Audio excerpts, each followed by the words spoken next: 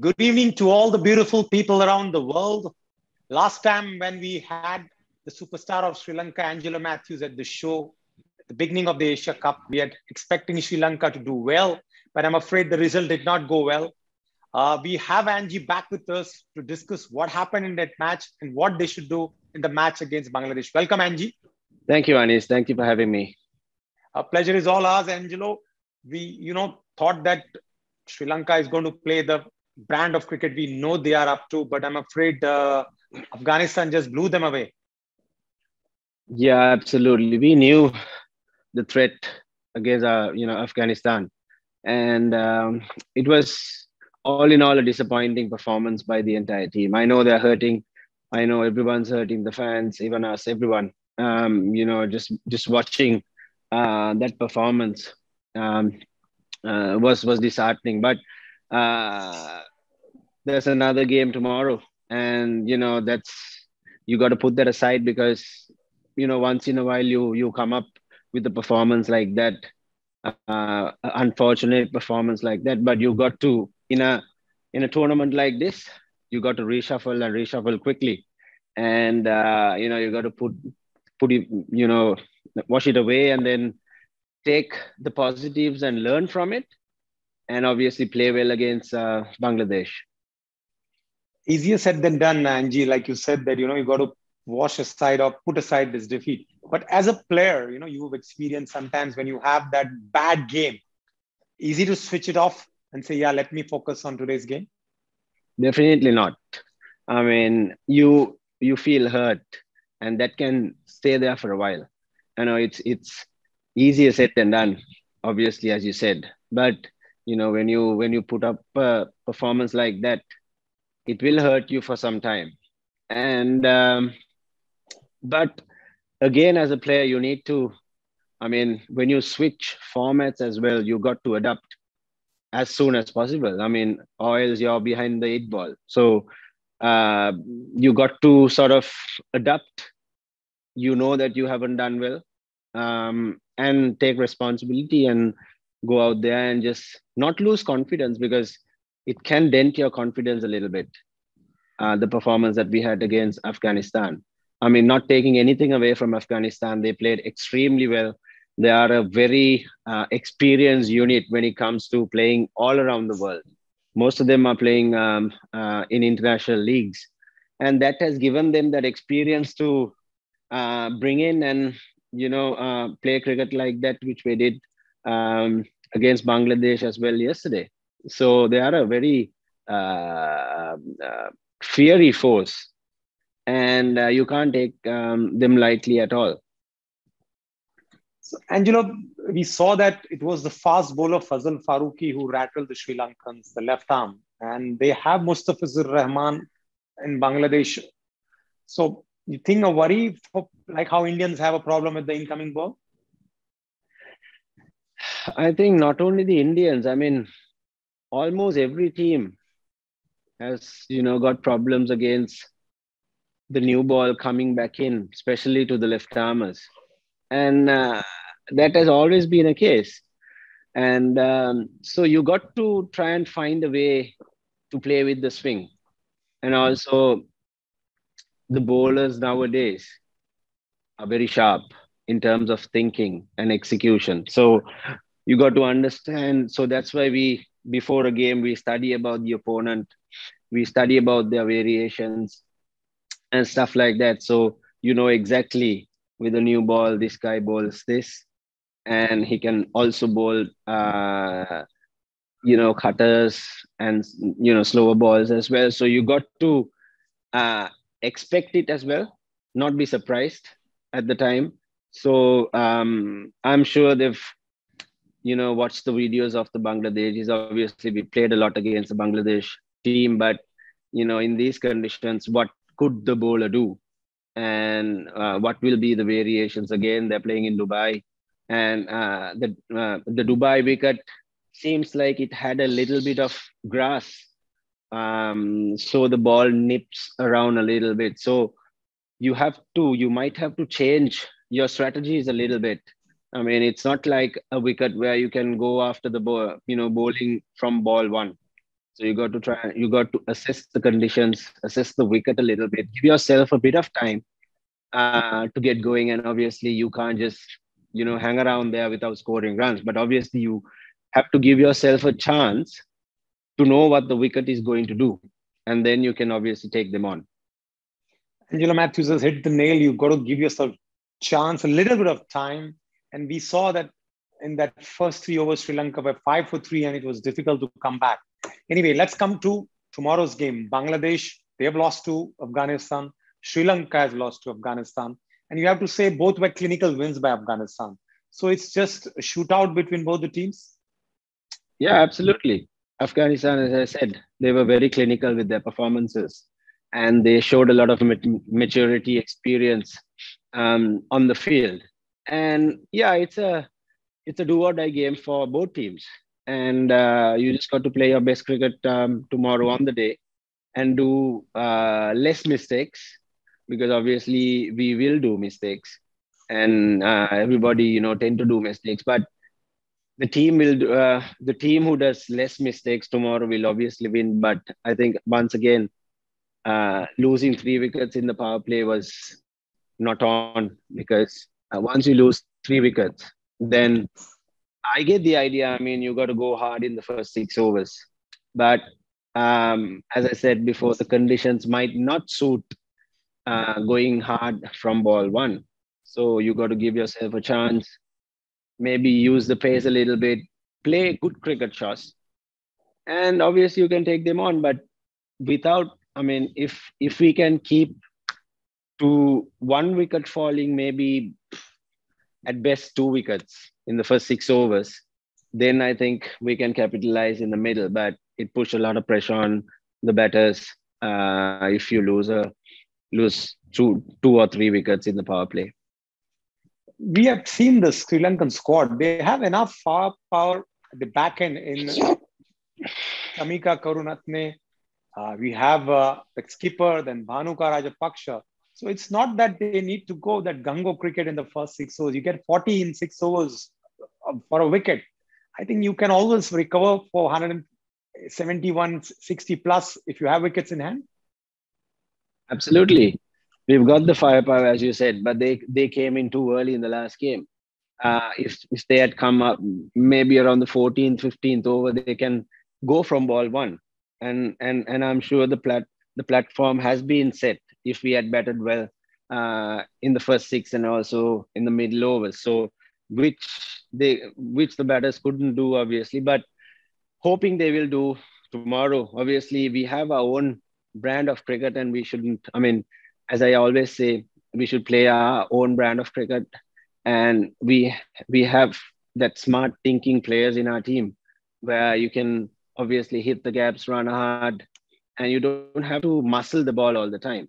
So you just get that 160 plus on the board, and then you're giving your bowlers a chance to win the game. So you got to be smart. You got to play smart cricket. Not that you got to just hang around there at the 20 overs. That's not what I'm saying. What I'm saying is you understand your strengths, understand what you are capable of, and you don't have to be anyone else. You just go out there and do what you do best. Like in both the matches which Afghanistan won against Bangladesh and Sri Lanka, you saw that the top order just collapsed. Whereas when Afghanistan was chasing on a difficult wicket, they had this boy by the name of Zadran. I'm talking about Ibrahim Zadran, who's been the anchor around whom the other Zadran went hard. So they did not lose that wicket. So that's a good ploy, I believe. If it works, it comes off. Yeah, I mean, each team have their own brand of cricket. I mean, they've come up with a clear plan, and they've been given clear roles, and you can see that on the field. So if sometimes it doesn't happen, maybe another batter will take the anchor role, and the other one will take the bowlers on. So that's how you plan going forward in a game, because always you cannot expect somebody to do a certain role. So you got to adjust. You got to assess the conditions. So you got to be on your toes thinking all the time, because you haven't got enough time to sort of sit back, relax, and think of what you want to do. So you got to make those decisions in seconds. So yes, I mean Ibrahim and the others are Najibullah. done. Both batted extremely well. I mean, it's so pleasing to the eye to see them bat like that. I mean, they're playing good cricket shots. They're not just slugging. And it looks like Afghanistan are going to be a very dangerous team in this Asia Cup. You know, they can upset any team, and I'm sure they'll give a good run for the like other teams as well, like the big guns. So yes, as I said, I'm sure we have a clear plan. It's just that we couldn't execute in the last game. It's a execution. We can have 4 or 5 plans for a game, but if you don't execute on the field, everything will look like we didn't have any plans. But I'm sure we have plans. I'm sure that we are still planning for the Bangladesh team, and hopefully the guys can execute on the field. You see any changes coming up tomorrow, or you stick to the same squad? See, it's a bit of a toughie. In my opinion, maybe Dhananjay De Silva can come into the team in the middle order. He gives that stability. And I would like to have that left hand, right hand opening combination. But I can understand why the two right handers are opening at the top, because Pathum has been scoring runs in T20s over the past several months, and Kusal Mendes is lethal up there. So I can understand the thinking. I personally would like to have the left hand, right hand combination, and also I would like to see Dhananjay De Silva coming in, and maybe Asita Fernando as well, uh, uh, from a fast bowling point of view. So, if you want to get Dhananjay, that would be at the cost of Chamika? No. I think Chamika gives you a different um, uh, dimension in the game. So he's an all rounder. So one of the batters. So the openers probably either Pathum, Kusal, Charita, one of them. Yeah, so Kusal, I think Kusal has to play. So it's a really tough call. I mean, really tough call, because all of them are in good shape, and Pathum has been scoring a lot of runs. But it's just that Danushka batting in the middle order, which is, I think he's been an opener right throughout. It's not that, I mean, we as batters have to um, sort of have an open mind, especially when it comes to T20 cricket. Wherever you bat, you should be able to adjust and adapt. But it's just that I like to see Danushka batting in the top order, so that it gives that right hand, left hand combination up at the top.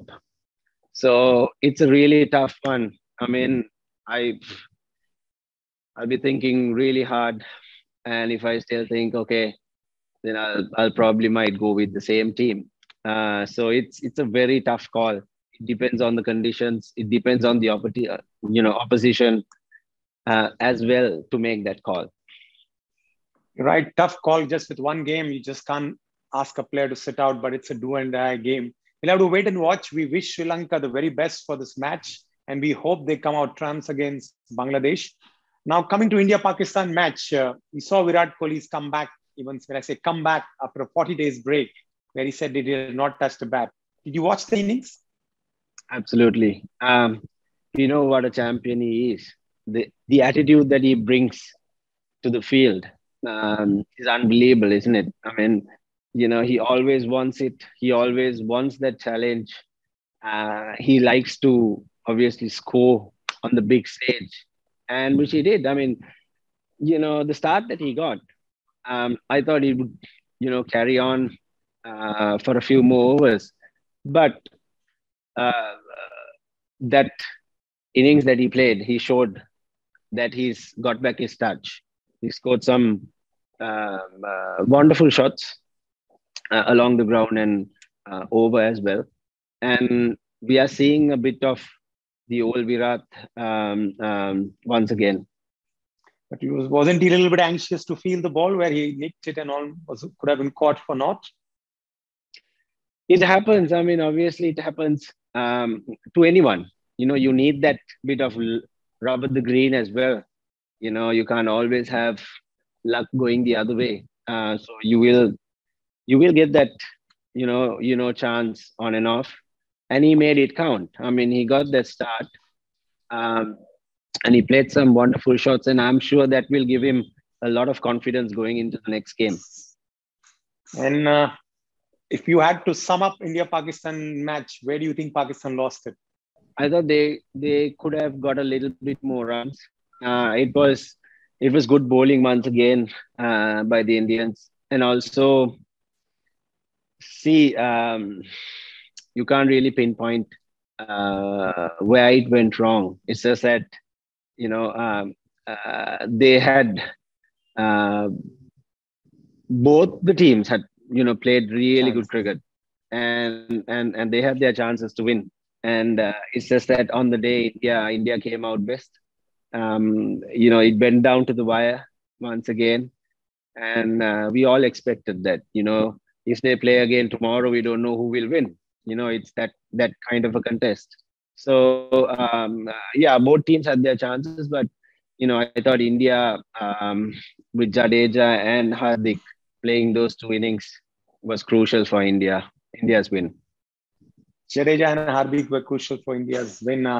That's all we have for today, my friends. And we will have Angelo Mathews soon to understand what is going to happen. Rather, we hope Sri Lanka goes into the next round so we can discuss more on Sri Lanka's prospect in the future. Thank you, Angelo Mathews. We catch you up soon. Thanks, Anish.